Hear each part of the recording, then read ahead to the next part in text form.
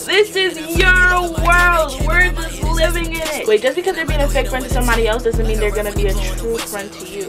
Go, let that girl go, let that boy go. Obviously, you don't tolerate disrespect when being spoken to. Let them go. It's no...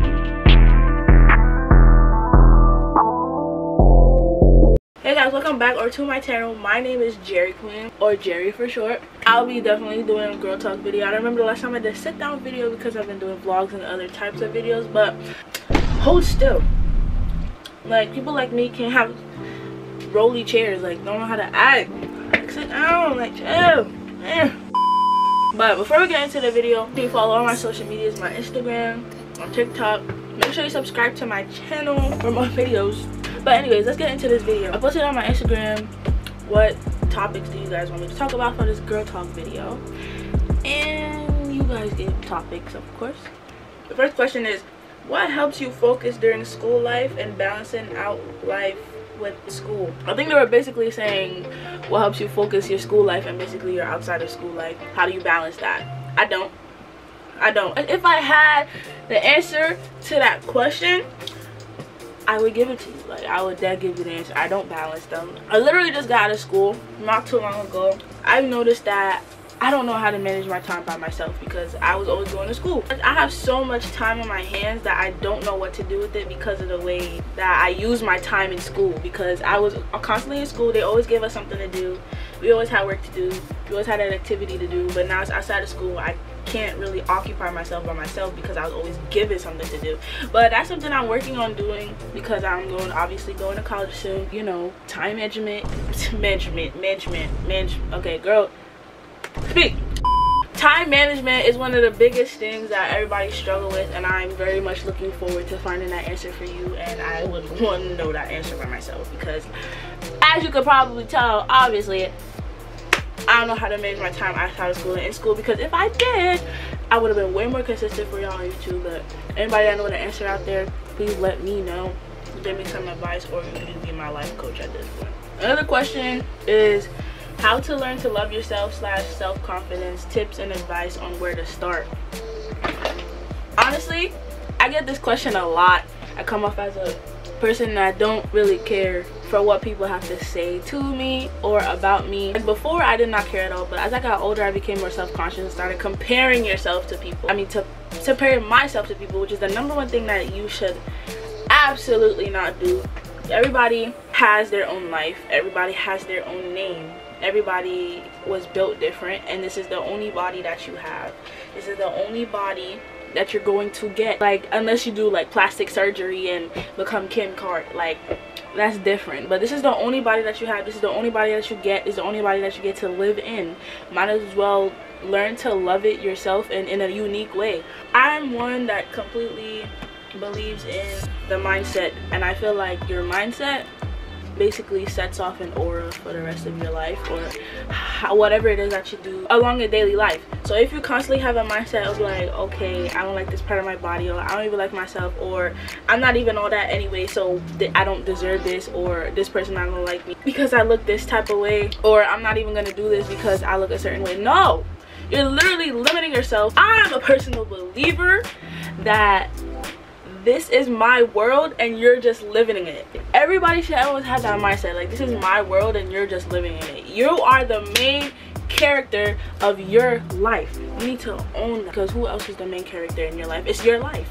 It's literally your life. But like, to gain confidence, I feel like you just need to, one, call yourself stupid in the mirror, because at this point that's basically what you're doing. Debilitating yourself is that you're doing that to yourself. You're basically doing something dumb. Like, you need to sit down and accept the fact that this is my life. And yeah, another way that I know that that I personally was able to build my self-confidence was being nicer to people and boosting other people's confidence.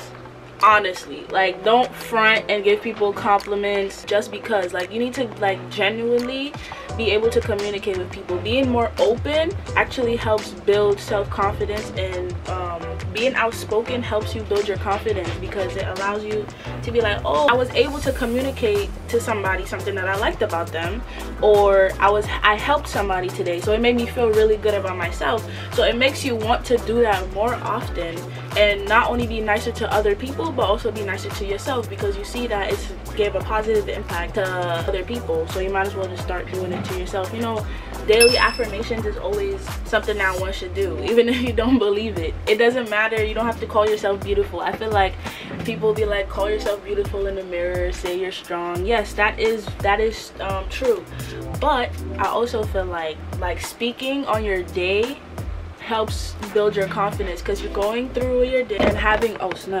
having faith that you will have a good day, and no matter what it is that comes your way, you will overcome it. It might not have to be today, it could be tomorrow. So it's not just about your looks. Confidence is not just looks, in my opinion, but it's, you know, it's the main one that everybody struggles with the most. It's also your ability to interact with others, and you're impacting others' lives. So if you're always constantly feeding other people negativity is going to always come back to you, because I believe that whatever energy that you put out is the energy that you get in your life, and it might not even be in the same form that you're expressing it. So if you're constantly expressing negativity to other people, you're only gonna feel negativity coming towards you, and you're gonna hate everything about yourself, you're gonna hate everything about your life. So it's not just looks. You have to start with the way that your daily routine, your daily interactions, and then your looks.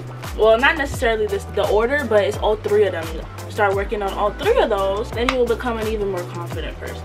How to deal with not feeling embarrassed in public. This is your world. We're just living in it. Think about it like this. Everybody does the most wildest things, and everybody either records it or sees it and goes about their business. Nobody's paying attention to you as much as you think they are. People are gonna say things to you or about you, but at the end of the day, whether it's positive or negative, they're going to speak. People are going to say things to you. People are gonna talk about you, because that's what people do.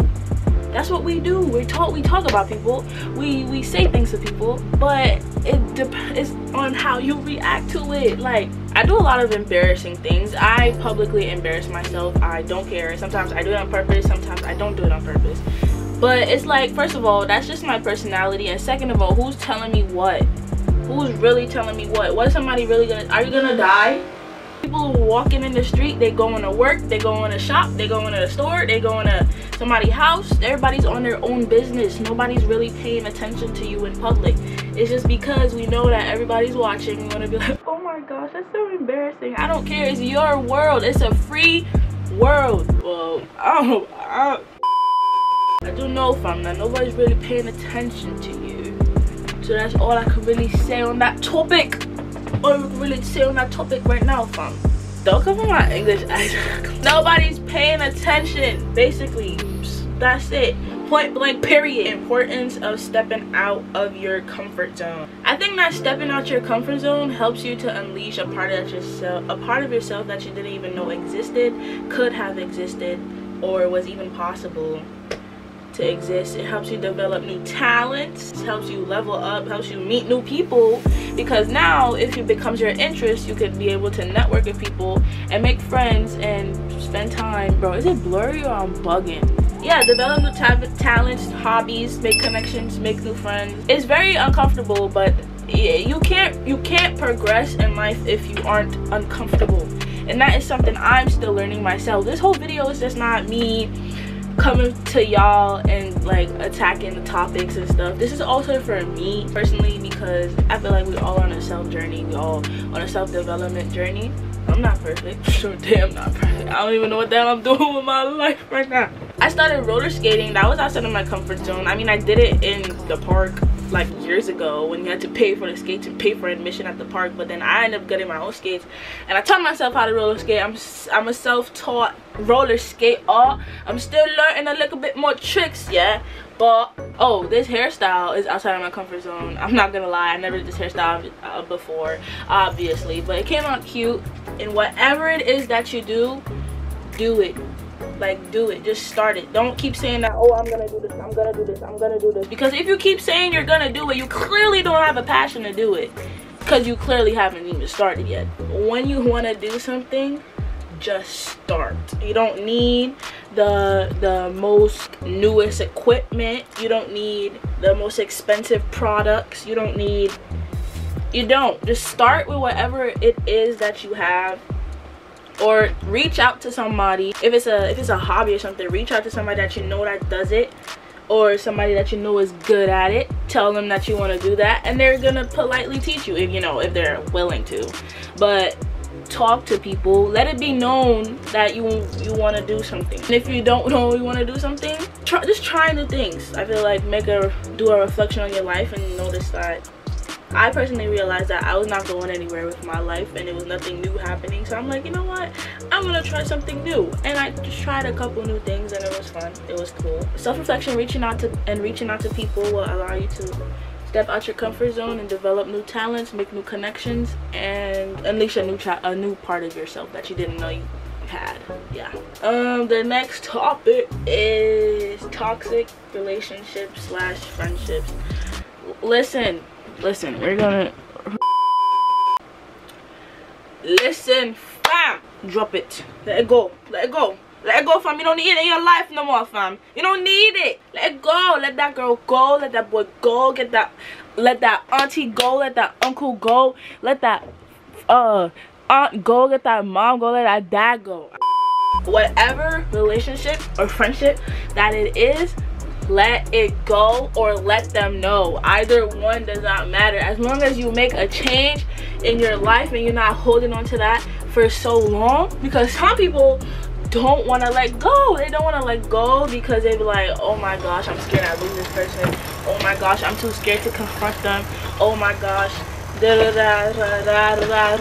you're doing yourself an injustice, sweetie. Let it go. Once a relationship or a friendship, no matter if it's with a family member, with a significant other, with a friend, a stranger, a teacher, anything, as long as it's becoming toxic, that either means that's it, that's the threshold, that's it for them being in your life, or something new is about to unleash for y'all relationship. Most of the time it's option A, but some people like to hold on to it and wait till a person changes, or I don't know what people be waiting for. But as long as you feel like the friendship is toxic, let them go. It's no, though, I will hold you by your neck and stretch. You're literally feeding your life negative energy, toxicity for no reason.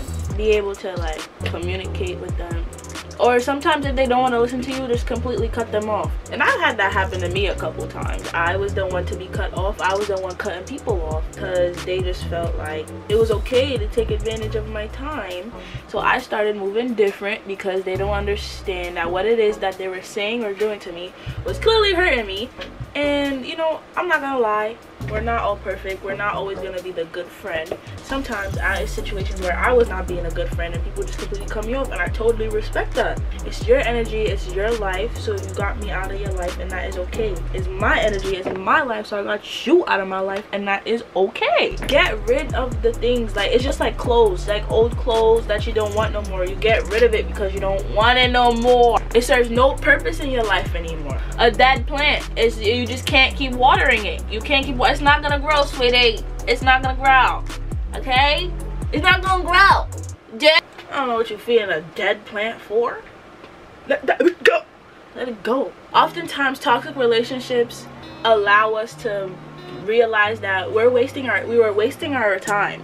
We're spending more time worrying about such and such person, what such and such person is doing, how I'm gonna satisfy such and such person because I so value the bond. When the bond starts breaking, we're still trying to hold on to it, and that is perfectly fine. But it really comes to a point where it's like you just have to stop trying to bring it back together.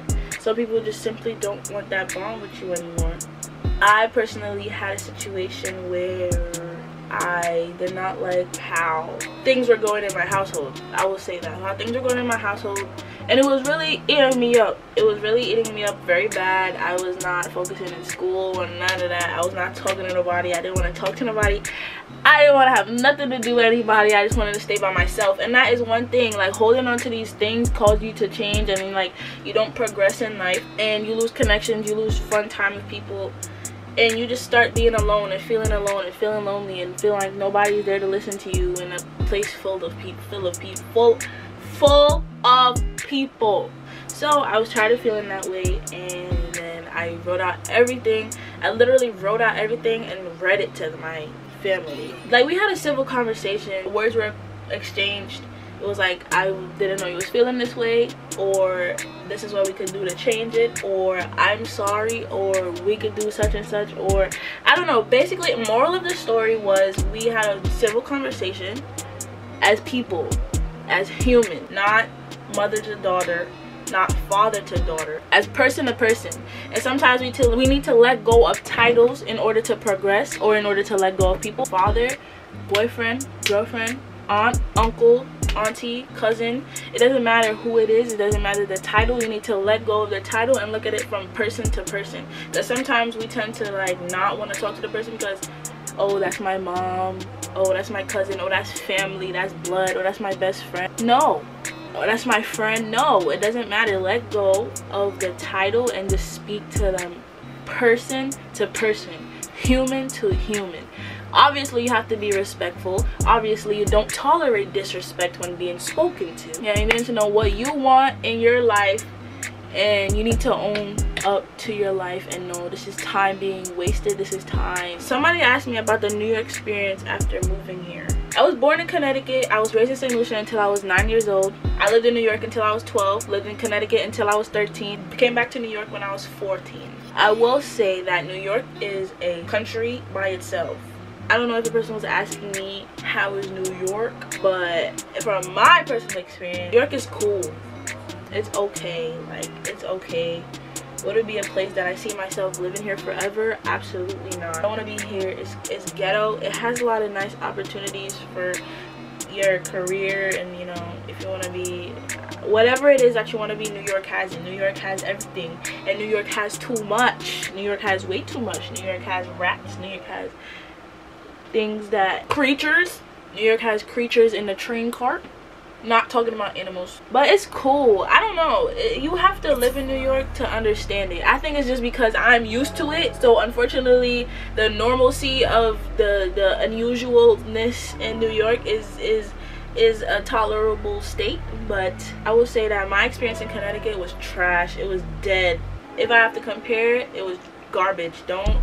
I don't know, I don't like Connecticut. I don't like Connecticut at all. It was boring. There's no bodegas, there's no subway, you have to drive everywhere.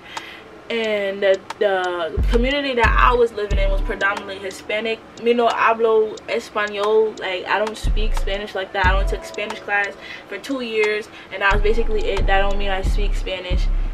Being the only black girl it wasn't uncomfortable, it was just weird. But I will say that I like New York for its diversity and its quickness in a lot of things. New York is New York, man. I don't know. Somebody asked natural hair care. So me personally, I'm a natural hair guru. I always loved my natural hair. Find the right products for you. Don't try to use somebody else's routine that you see on YouTube, because you don't know if it's actually gonna work for you. You need to actually study the results of your hair. Know your hair, know the porosity. Yeah, I'm about to get into whatever. Know the porosity of your hair, know the density of your hair.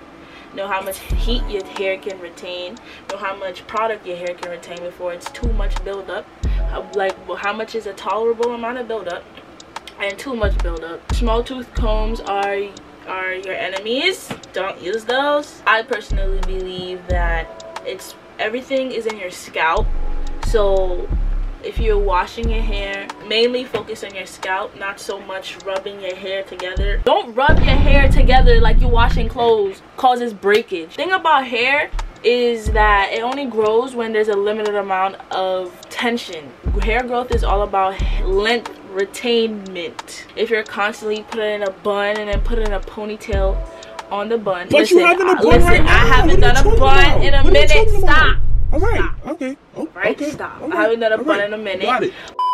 But if you're constantly putting a ponytail or a rubber band at the end of your hair and putting it out, you're pulling out hair in the rubber band. If you're doing rubber band styles, oil the rubber band so that the friction from the rubber band is not rubbing against your hair and then breaking your hair. It's so many little things about your hair. Also, oil is not a moisturizer. Oil locks in moisture. You can't use oil as a moisturizer for your hair because oil dries. Oil is just like a liquid supplement to provide nutrients to your scalp. It doesn't provide moisture. Moisture is moisturizer. Moisturizer provides moisture, not oil. Okay? Moisturizer or grease. Wear your hair how you want to wear it. If you wear your natural hair, that's you. If you don't wear your natural hair and you like prefer protective styles, that's also you too, because you know you're protecting your hair, but make sure you're moisturizing your hair under whatever style that it is that you're doing. Moisturize your scalp under whatever it is that you're doing. Also, if you're doing providing heat in your hair, make sure you have ton of heat protector or coconut oil, because some coconut oils are heat protector themselves. So you also want to keep your hair healthy. Be patient with your hair. Sometimes if you're like trying to grow your hair, you probably shouldn't be so impatient about the hair growth, because if you're constantly paying attention up to the length, then it's not gonna grow. You're gonna be like, oh my gosh, my hair is not growing. You need to just leave it alone and focus on the health, because when you focus on the health first, that's when it's gonna start growing. Don't think about, oh my gosh, check every wash day. Like, nah, I'm playing. Don't need to check every single day. Oh, okay, we'll see. But it's okay. You need to be patient with your hair. I don't know, people say hair is just hair, but to me, hair is not just hair. Me, my hair has pronouns. Her name is her. Jerry, shut up. Oh my God. Somebody said hygiene. I feel like if we still have to have this conversation in 2022, I just bathe daily, twice daily, or even more. Also, check yourself. Some people, I don't understand how people are like older and they don't keep up with their hygiene. They don't smell their perspiration. I don't get it. I don't get it till this day. I don't think I will ever get it, because I feel like at this age, like if something is not going with you, you know, try different products. At least 3 to 4 songs have to play for the duration of your shower. If half of one song played, go back. Like, what do you want? Why are your feet dry and your face wet? Like, also, your hair has a lot to do with how your skin is. But make sure you get every single part of your body, including behind your ears, your belly button, everything that is on the exterior of your body. Make sure you get that, okay? Even between your toes. Also, you know, invest in a scent if that's something that you like. It don't gotta be something strong. It don't gotta be something masculine. It gotta be something really sweet or soft. Moisturize your skin very well. Invest in a nice skin routine. Don't gotta be one from YouTube. Invest in a skin routine that works for you. Somebody said fake friends. First of all, you will know when your friend is being fake, and if they're being fake, they're not your friend, so immediately get rid of that title of friend. Me personally, I don't really have much friends. A lot of people say I have a lot of friends, but in my opinion, I don't have a lot of friends. The people I call friends, they're you know, there's friends, associates, and people that were friends but became family. And I strongly believe in that, if I'm being completely honest, because you would know when a friend is being fake. Always trust your intuition, always trust your instinct, but don't always trust the word of every other person. If you hear something about somebody, a situation, confront the person about it, confront the source about it, and don't feed into whatever it is that you heard. Manipulators start rumors, the foolish spread them, and the ignorant believe them. But I know confronting people is quite hard. You don't have to do it in a, you know, oh, I heard you was talking about da, da, da, da. No, start a casual conversation with them and gradually build towards the topic. Like, if it's like something that you noticed yourself, or like it was a first-hand experience without you being told it, you could cut them off. It's okay, it's perfectly fine. I don't know if that's a bad thing or a good thing, but I'm really good with blocking people, not talking to people anymore, not reaching out to people anymore, and that's okay. Like, people come into your life for a reason and a season,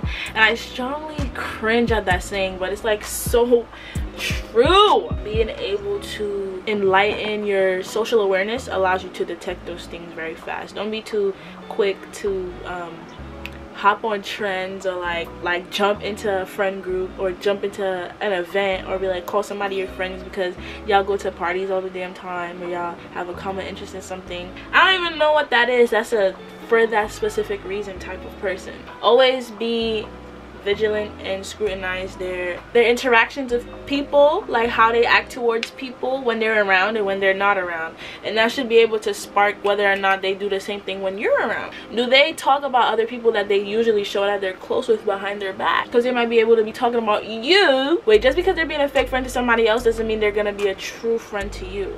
Keep those things into consideration. Just because they're showing that they're a good friend to you doesn't mean that you should be able to tolerate everything that they're doing. If they're being a fake friend to somebody else, you need to point that out, because you never know when it's going to be your turn.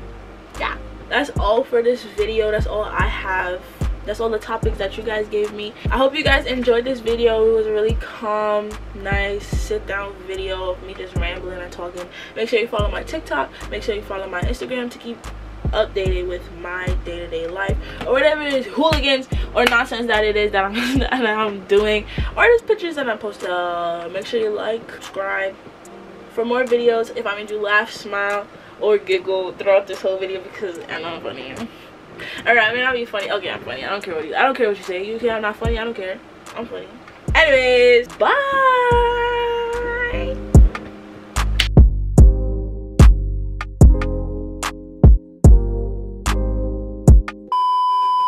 Hey, Roxanne. Oh, these is my sons. Bitch, I'm back. I'm popular the man. Yo, guys. Lies. Now everybody go talk real fast. Shayo. Shayo. Yo. You go bow for the T-Santo.